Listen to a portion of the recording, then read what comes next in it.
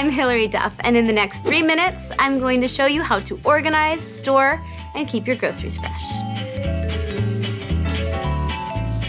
The journey towards feeding your family fresher, more vibrant foods doesn't end at the checkout line. Once you bring it home, it's up to you to keep it fresh. And it's not as simple as throwing things in the fridge, but we can definitely start there.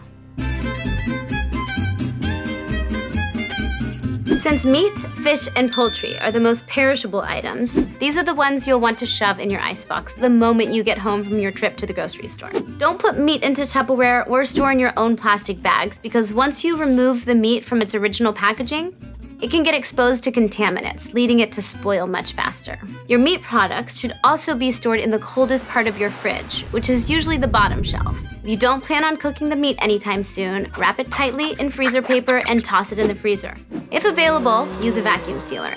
When storing eggs, your inclination might be to put them in the door of your fridge, but that's where your fridge's temperature fluctuates the most. Inconsistent temperature levels can cause eggs to spoil faster, so keep these on the bottom shelf as well. Milk should be placed away from foods that have strong odors, because the milk can actually adopt them. And if odors are hard to get rid of, there's a hack for that too. Put a bowl of oats or activated charcoal in the fridge and odors be gone.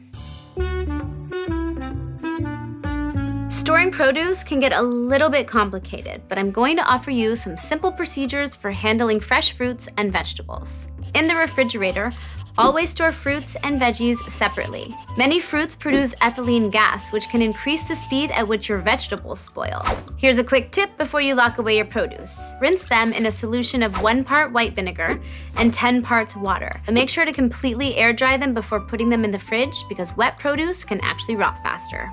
Tomatoes and potatoes shouldn't be refrigerated. Cooling tomatoes actually alters certain genes that are responsible for producing flavor. And when you put potatoes in the fridge, starch converts to sugar, which when cooked can produce a harmful chemical called acrylamide.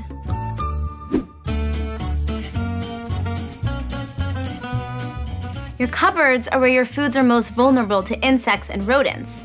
Store things like pasta, rice, flours, and herbs in airtight mason jars to keep them fresh and pest-free. And olive oil should be kept away from light in a dark cupboard, because UV rays can break it down. Here are some storage times for the most common non-refrigerated open box food items according to the Pacific Northwest Extension. Got it? Good.